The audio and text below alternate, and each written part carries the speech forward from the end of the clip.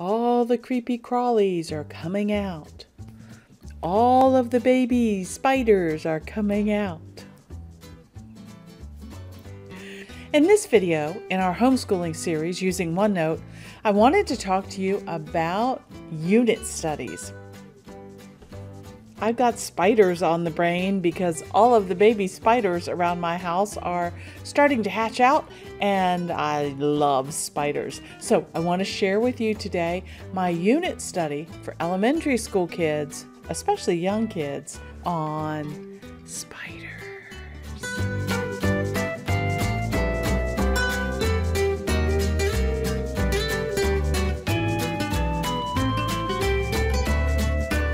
Well, hi everyone, I'm Crystal from A Crystal Clear Life, where we focus on planning, organizing, and living a more simplified life.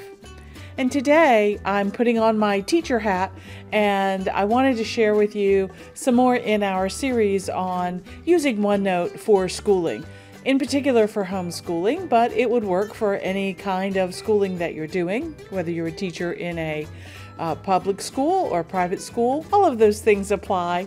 So I just wanted to share with you today a little bit on unit studies. Now, unit studies is simply taking a theme and building out all of these learning activities around that theme.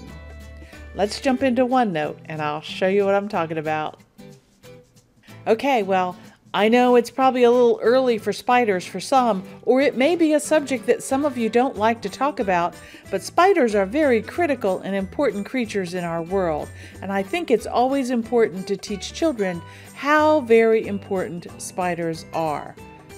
The fact that they eat so many other insects is just a wonderful thing. So, let's get into it. You see here on my screen that I am in a notebook that is a shared notebook between myself and another educator. And this is a notebook where we can share information, strategies, information on different projects that we're working on, different units that we're working on. So anytime we want to share something with each other, we throw it in this notebook, and then the other person knows to go there and look for it. For this particular video, I wanted to talk about this section here called Unit Studies. The first page that I put in this section is on spiders, and that's going to be our primary focus today. When you're doing unit studies for elementary students, there are some things that you want to keep in mind.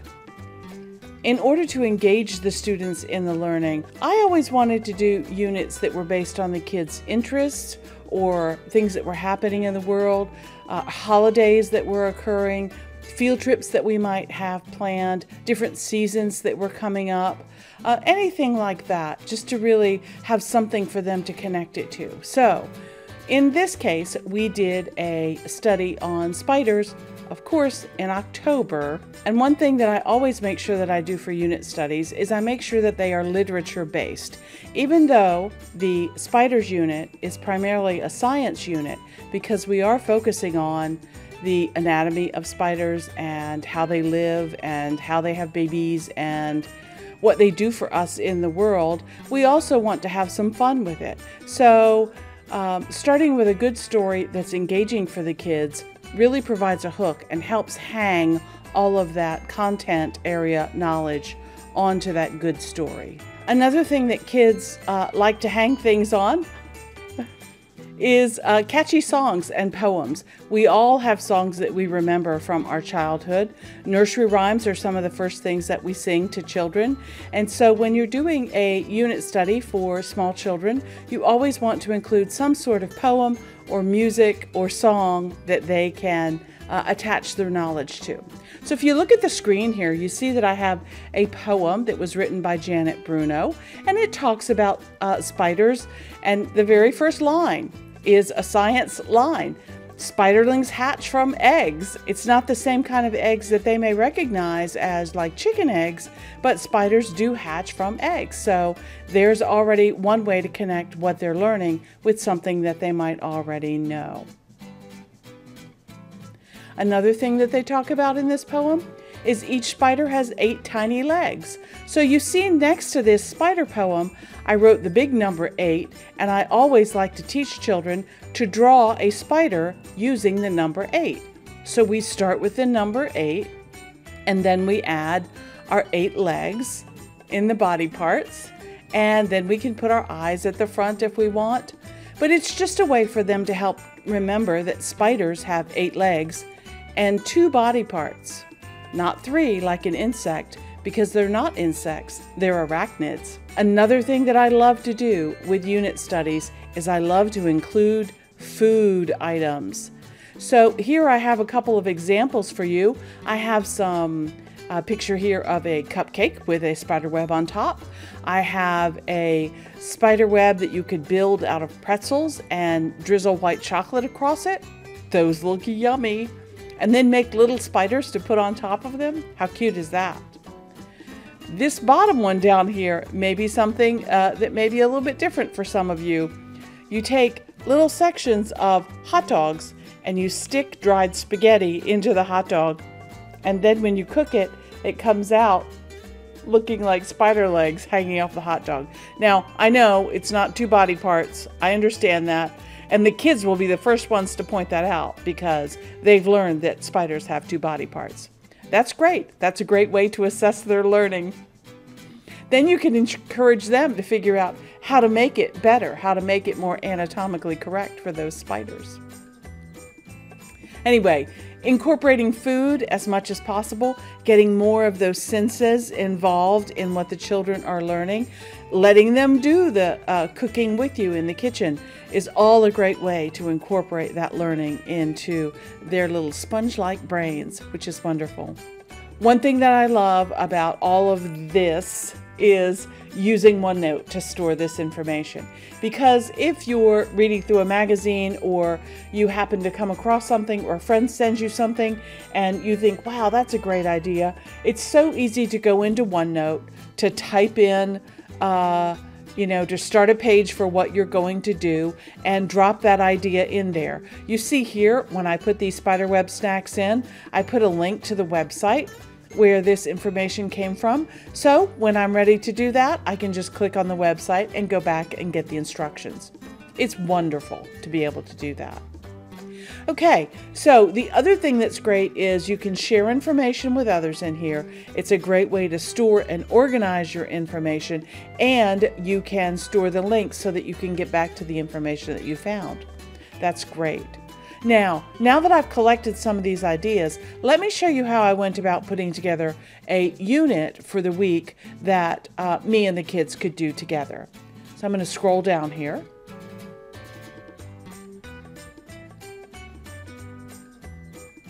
Right here you see our handwriting or our letter formation for the week. For younger kids, we start with a finger trace, and the arrows show them which way to move their fingers through the capital S and the little s.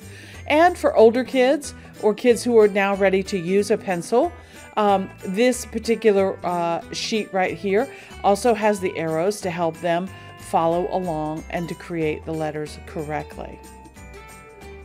Now we get down to our lesson plan. So you see, we did this lesson plan for the week of October 18th through the 22nd many, many, many years ago. But you know what? If you were to take this same lesson plan and do it with children now, it would work just as well. So you see here that I have the calendar broken down Monday through Friday. I have the theme for each day across the top, and then I have the times that we would work on these things down the side. So for example, Monday's theme was moving on the web. Tuesday's theme was spider facts and respecting nature. Wednesday's theme was websites. And I'm not talking about the electronic kind. Thursday was creative writing, and Friday was getting it all together. You see here, because the children were young at that point, preschool and kindergarten, we kept our times very short. So we had a half an hour of opening letters, handwriting, and introducing our words of the week. If you look at Monday, you can see that we did the letter S and the poem, which of course is the itsy bitsy spider. Our words were up and down, spider, web, and spin. We only had five words for them to learn. And we did the see, say, chant, write, and check method for those words. Then as we move on down, from 10 o'clock to 10:30, we would go into literature time. Here, we would focus on that great literature, those good, big picture books that kids can really get into. We started here with a spiders make me feel graph because not everybody loves spiders like I do. Some people may be interested in spiders, some people may be scared, some people may be excited. So creating a graph about how spiders make you feel is kind of an interesting way to hit those emotional and social things in the beginning before you start the learning. The book that we start with was The Spinning Spiders, and you see as our activity we made spider headbands. Those spider headbands were very important because the next section was moving and grooving, spider movements with our spider headbands. There's a song that goes with that, and I'll get to that in just a second. For math, we did spider eights, adding with an 8 in the add end. That was for some of our older kids. The younger kids were simply counting to 8, counting items to 8, organizing the spiders to make different groups that would add up to 8. So one person might have 2 spiders, one person might have 6 spiders. When they counted them together, they came up with 8. From 11:30 to 12, we did a special activity on Monday, spider webs and silk, which was a reading, and then we made spider drag lines. You know, like Spider-Man does. Well, maybe not exactly the way Spider-Man does, but we learned about spider drag lines and why they're important. And then for lunch that day, we made spaghetti webs with spider meatballs. Later in the week, we had spider cupcakes, which is always fun. Anyway, every day went like that. So we would keep the same schedule. We would just have different activities during that time. Different books to read during literature, different movement activities, different math activities. You can see. And it was very easy to follow along. Going down below that, we have more details. So for example, here I have the handwriting and the alphabet. So the letter of the week, how to introduce it. Here's our poem, The Itsy Bitsy Spider, which I would, print out large or put on a chart or something like that for the kids to see. We would have our words of the week or our wow words. And there were different activities that they had to do for that. This section is something that I still continue to add to this. Additional text. So this is additional reading things, books that you might find. And I have them broken down into fiction by author and title. And then nonfiction. Here, again, author and title. Sometimes I even went so far as to put the library codes so they would be easy for me to look up and check out. I included a DVD here, The Magic School Bus Spins a Web. Kids love the Magic School Bus stuff, and they're such great science learning videos. I don't mind putting that in my lineup. Then we have our poetry. Here's that poem again by Janet Bruno. The Itsy Bitsy Spider on the Move. This one was fun. It was allowing children the opportunity to think of different places that the spider might go. So instead of climbing up the water spout, what else could he climb up? And so an example might be the Itsy Bitsy Spider climbed up the coconut tree. Along came the wind and blew him into the sea. Or maybe you have some sports fans. The Itsy Bitsy Spider climbed up the baseball bat. Along came the ball and he jumped into the hat. Because he didn't want to get hit with the ball. Anyway, movement is here. Singing The Farmer in the Dell. Some spiders like to crawl, some spiders like to crawl. Spiders, spiders everywhere, some spiders like to crawl. And then there are other things that spiders do. They jump, they dig, they run, they swim, they spin, they pounce, they use a drag line. So all of those actions, when you're doing that with little kids, they can get down on the floor and crawl. They can lay on the floor and pretend like they're swimming. They can run in place. They can pretend like they're digging. All of those things. It's just fun. And all the ways that you get learning into kids' heads, it works really well for them. All right, and on down and down and down. Here is a spider data.